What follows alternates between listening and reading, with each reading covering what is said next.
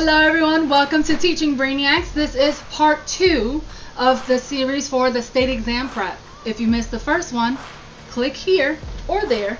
So when it comes to the state exams, what's going to happen is that you're going to have 2 days to take the test. The first thing that's the most important is to make sure that you're nice and calm. Try to have a good sleep, because I know sometimes we get nervous and we don't want to sleep. And the next thing is to keep an eye out for something called a reference sheet. And the reference sheet is where it has the L times W.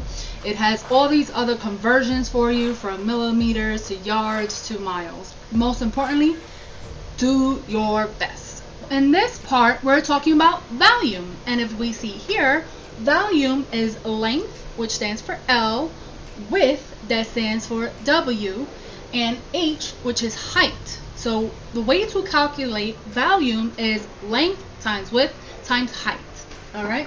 So if you don't already know, this is the shape, and it is a rectangular prism. All right. And these are the sides that we just discussed.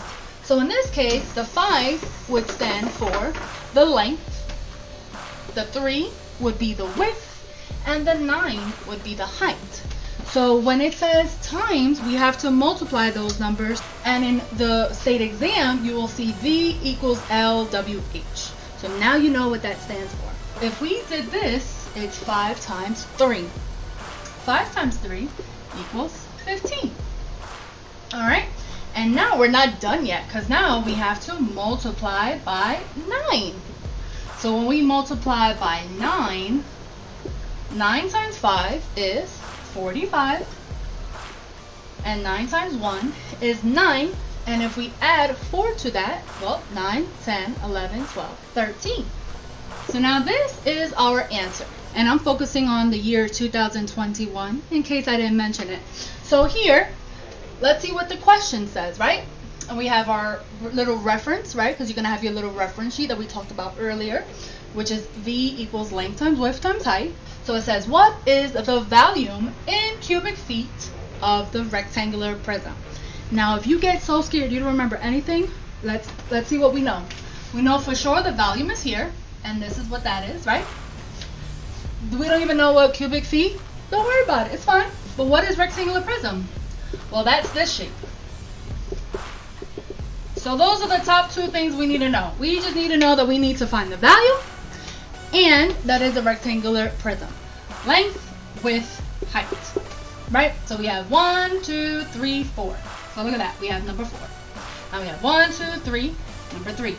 And then the height is 1, 2, 3, 4, 5, 6. Height is 6. So now the next part is what? Well, we have to do 4 times 3 times 6. When we do 4 times 3 is 12 times 6.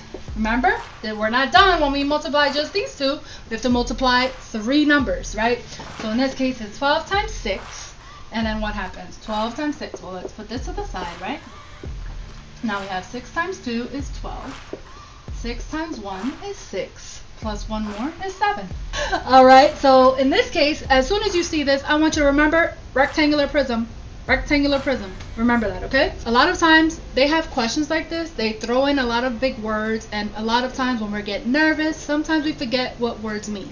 So what I want you to do is just take it nice and slow, breathe in, breathe out, and read it. Definitions to go boop. All right?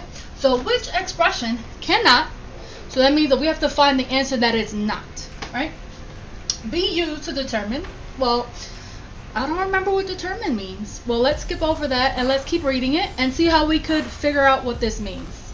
This is real situations where sometimes you'll forget definitions, all right? Then volume of the rectangular prism. Well, ding, ding, ding, ding. I remember rectangular prism, and that's this shape, right? And volume means what? Well, length times width times height. So guess what? Now, with this one, it may mean that I need to know which of these will not help me get the value. Remember, it's the opposite. That always is very tricky. If we count this, it's 1, 2, 3, 4, 5, 6. So now we know we have 6 here, which is, again, the length. So I'll put that in a circle. We have 1, 2, 3, which is the width.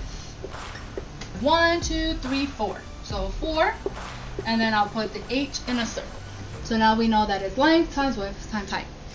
So there's many ways you could go about this. You could either go section by section, or you could find out what the volume is and then go that way. So if I do length times width times height, because that's what our reference sheet told us to do, because that's what volume is, if for whatever reason you forget, well, guess what? The length is 6, the width is 3, and the height is 4. So if we did that, well, guess what? 6 times 3 is 18 times 4. Well, if we do 18 times 4, that would be what? 8, 16, 24, 32. 4 times 1 is 4, plus 3 is 7. So we have 72. So far, you're not going to see any of that there, right? Because guess what? They want us to play around with numbers, right? But if you look at this part, right? Don't you see that this is in the answer? I see it right here. So that means that this one would be one that would help you get the volume. So that means that it won't be the answer for this problem. Because remember, the cannot, right? So in that case, B won't be it, right? That would be no. Now let's see.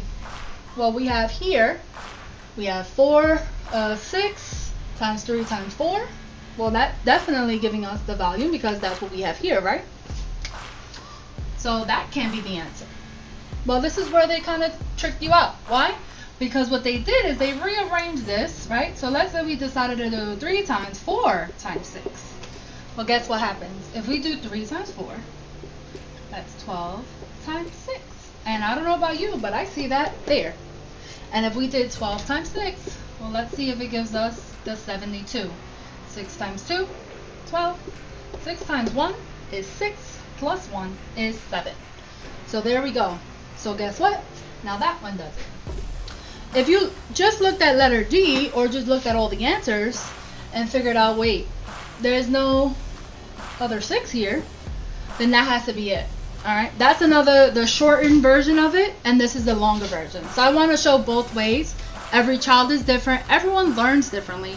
So that's why I go through the process of doing it the longer way. And then, like I said, if you find this one, you'll say, oh, well, that can't be it because there's no extra 6 here. Total volume. Let's talk about it. This means the volume of this whole shape. So this little piece and that little piece all together is the total volume. That's what you need to remember. But let's see the question that they'll ask you. It says, what is the total volume in cubic inches? Like I said, if you get scared with all these extra things, let's leave that out for a quick second. Of the tower Priscilla built. Now, I use my name to change some stuff up. But anyway, so let's say I like to label things because it makes it easier. So if I have this as shape A and shape B, the best way that I like to teach it and explain this is that we separate these two boxes.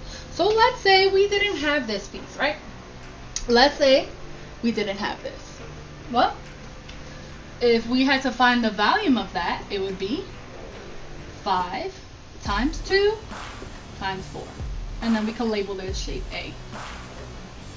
Well, let's see what that equals, right? 5 times 2 is 10 times 4 equals what? 40. Now, the volume for shape B, well, we have 10 times 2 times 4, right? 10 times 2 is 20 times 4 equals 80. Now, the next part, we found the volume, but now in order to find the total volume, now this is where you have to remember, you have to add. Shape A equals 40 plus 80 from shape B. 40 plus 80 equals 120. And guess what? Boom, right there, D. Always to make sure and double, triple check the correct answers, and if you put them on your test correctly. That's happened to me numerous times that I thought I put a C and I put a B.